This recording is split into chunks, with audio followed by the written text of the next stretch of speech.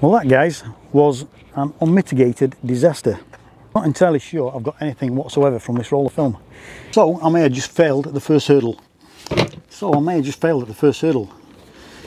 I'm no expert on much of anything at all, but what I do know is that I made a right mess of that.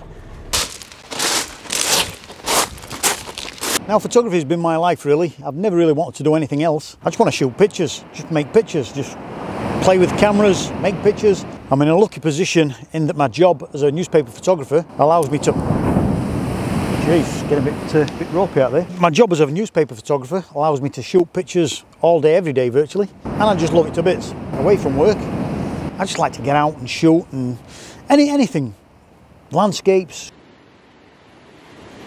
street photography, sports, you name it, I'm out there photographing it. I love it. Now of late, I've been really getting back into film photography for no particular reason other than I was brought up on film photography. I moved to digital in round about 2003, and then I shoot digital all day, every day at work, and I love it. Getting back to film, it's just, I don't know, it's a little bit of nostalgia, it's a little bit of interest, bit quirky, bit different these days. Getting back to my roots, really, and I'm enjoying it. That's the top and bottom of it. I'm enjoying it. Even though I shoot the photographs, I will process the black and white film myself. I send colour film away to be processed in a lab, get the scans back, work on the images in Lightroom. So, you know, I come out with a digital image at the end of the shift. But really, it's no different to working on an image in a darkroom, which I used to do, which I used to enjoy. These days, no time for that. No space for it, basically. England, along with France, invented photography. But virtually all the gear I use is Japanese. Nothing wrong with that whatsoever. It's fantastic gear. But I just, you know, I got to thinking, is there a camera made in Britain? And I honestly did not know. So I did a bit of Googling like you do, and came up with the Ensign company. Or in this particular case, the Houghton Butcher Duo Ensign. And it is, oh, it's beautiful. I got it on a local auction site, and I think I paid round about maybe $60 or something, which is, I don't know, 25 quid, something like that, pounds. It looks to be in pretty good condition. This is the Houghton Butcher Duo Ensign 2¼ B. It says it was made round about the 1930s. I've found some information that says this particular model was made between 2004 and 2010 in London, England. Whatever, it's an early box camera. Fixed focus lens, obviously. Shutter has got instantaneous, which is take the photograph, a T mode, which gives you a timed exposure. From what I can gather, it's between a 30th and a 50th of a second shutter speeds. There's 3 apertures. I would imagine it's somewhere along the lines of f8, f16, f22, but just ballpark figures, no idea. I've never loaded one of these things before. I've had a little bit of a play, and then I've got an old roll of Konica colour film that I've had God knows how many years, and everything seems to be turning and working beautifully. On my Bronica, I get 15 frames per roll. On this bad boy, it gives me 8 frames. So I've got 8 frames to make something. I'm going to head back to the van, load it up with a roll of Kodak HP5, I believe. We're going to make 8 cracking photographs. Let's get out and use this absolutely beautiful piece of British engineering.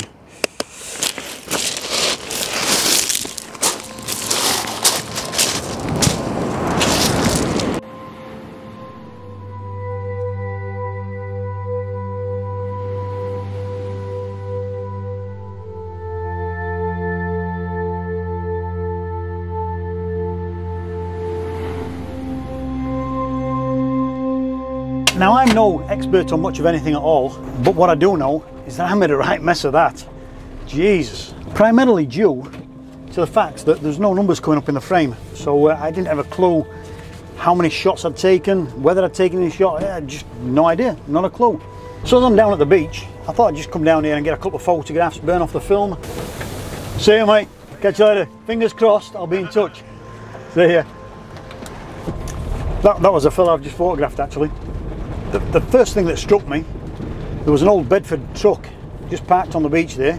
The owner was obviously out having a bit of a surf with his kids. So I thought, right, take a sneaky shot like you do. Not the kids and the surfer freak, that's wrong. That is so wrong. No, of the truck, obviously. Come on, think, Paul. So anyway, so I've got a shot of this truck, and then I'm kind of advancing the film, Stop, stop, stop. Enough. Just tell them what you did. What you did wrong. There's the right way to load the film and the wrong way. Obviously, I chose the wrong way. So I put the film in upside down. And if you noticed earlier on, it was the back of the backing paper that was coming through. I never noticed. I've loaded a million rolls of 120. Never had an issue. Never had an issue whatsoever. This particular occasion, no idea. So the upshot is, when I actually worked it out, I loaded a roll of Kodak T-Max 400 into the camera successfully. Arrows came through, numbers came through. She's beautiful. So I put the camera in the bag, tripped the shutter. So that's, 8 frames. I've just burnt one on the inside of my bag. Brilliant. So off to another bad start. So I decided to put a little bit of tape over the shutter just to make sure when it's in the bag it ain't going to trip off. And that's it. Then I got on the push bike. Great bike ride, beautiful day for it. I think I took 3 photographs of on that journey. I could have taken more, but I want to save a couple. I want to try and get a couple of people photographs. Well, we'll see how it goes. That's it. So right, we're back on target. Put it away, moved on to other projects, and completely forgot about finishing the box off. So I dug it out today. I'd shot frame number 5, which meant I need to wind on to frame number 6, I think. I can't remember. There was 5 showing in the window. Had I shot that or had I wound it on? I don't know. So I sat on the beach and took a couple of shots, and then I realised, shit, I haven't wound it on. So, oh, Christ, man, honestly.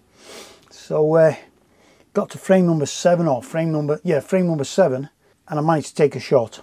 Took another shot at number 8. So I know for sure, I know for guaranteed, cast iron sure, I've taken 2 shots with this camera. There's only 8 on the roll. The film's done, it's wound on. I'm going to take the film out of the camera, develop the film in Ilford ID11, and hopefully, fingers crossed, hopefully, we might get a couple of shots out of it. Listen, I'm quite excited, in a kind of nervous, expecting nothing apart from disappointment. I'm expecting nothing at all. Anything from this little black box is going to be a bonus. Let's see what we get, guys. So begins another waste of time. Film developed, film fixed, wash time finished. Fingers crossed we've got something on this roll of film. Okay, can't actually see much. Oh, yep. We've got 1 shot there. We've got 1, looks like 2 blanks. You can make that out, but we've got something on there. Looks like a landscape shot. We've got the next 2 frames by the looks of it blank. Completely blank. We've got the next frame. That's the mess up I made today. That's the sort of double, triple, quadruple exposure. That one looks quite nice actually. There looks to be quite a lot of detail in that frame. Quite hopeful for that one. The next one, again, that's probably the shot of the trip actually. We've got the old fella just walking down the beach there. Quite a bit of detail there.